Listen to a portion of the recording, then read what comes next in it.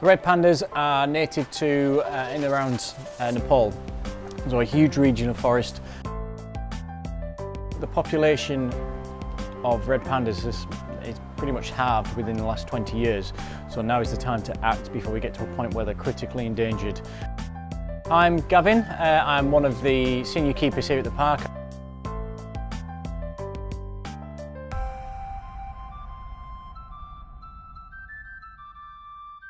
Deforestation and habitat destruction for red pandas is a huge issue.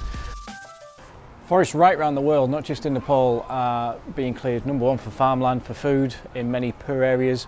What you'll find is on the sides of the mountains, you'll have huge strips of land which are just cleared.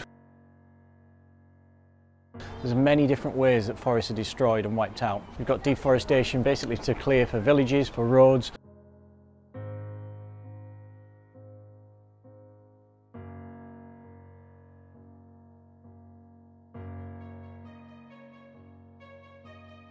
When you have pandas which are going to be breeding in that area, you can fraction off a lot of females from males. You can stop them migrating to areas which is basically going to lead to a compacted population. Genetically, that population is going to be less diverse, which will lead to problems further down the line as well.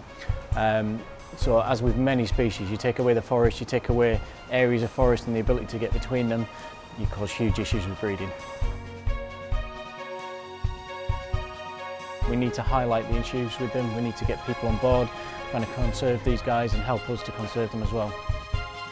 The public can help with conservation of red pandas by supporting zoos like ourselves. So we do educational talks every day with the pandas right in front of us. We've donation buckets around the park.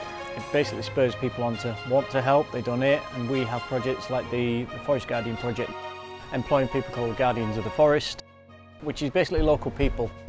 People are on the ground day in, day out, they live there. So they're the best people to help out with what's going on out there in the wild.